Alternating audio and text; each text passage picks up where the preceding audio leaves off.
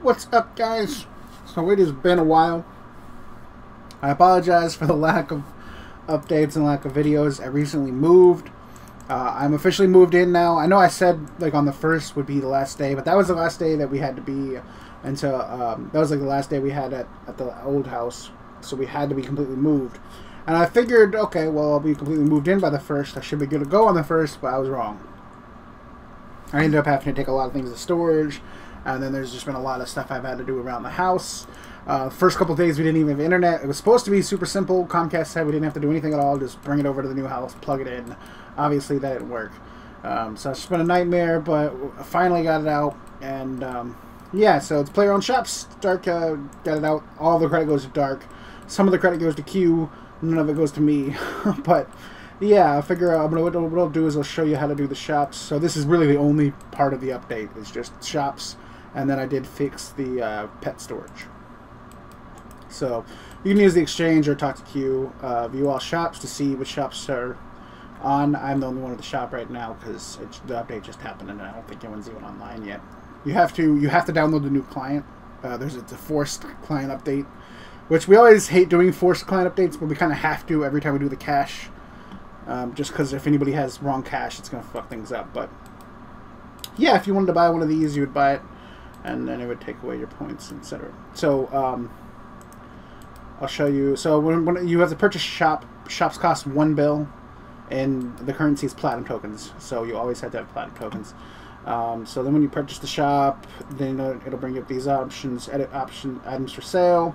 You can change the description and color, but we'll just do edit. So then in here, you're gonna sell your items. So let's say you want to sell medium cash bag, and so it's in increments of tokens. So everything is 1,000. So whatever number you type would be 1,000. So if you wanted to sell it for, I don't know, these are 10 mil each. So 10,000 times 1,000 is 10 mil. That doesn't that doesn't sound right. It is right though. It just doesn't sound right. 1,000 times 10,000 is 10 million. That's crazy. Math be crazy sometimes. Anyway, so yeah, you put in your, I don't know. Let's just do 500.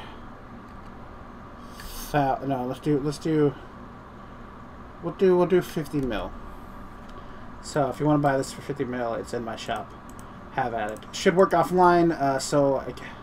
Yeah, let me just go on a different account real quick. Alright, so there's kind of spoilers, but not really. Oh wait, I can't show you my bike. Hold on. Alright, so then like this is from this perspective. So we'll go to view all shops. There's the shop, and you can obviously I'm on this account. No one else. I don't think anyone else is even online yet. I just updated, so yeah, no one else is online. So go there, we'll buy it. You sure you want to buy it? Boom. It's gone. My tokens is gownsies. We redeemed it, and we actually made, I think we, yeah. Oh, that's going to fuck up my numbers.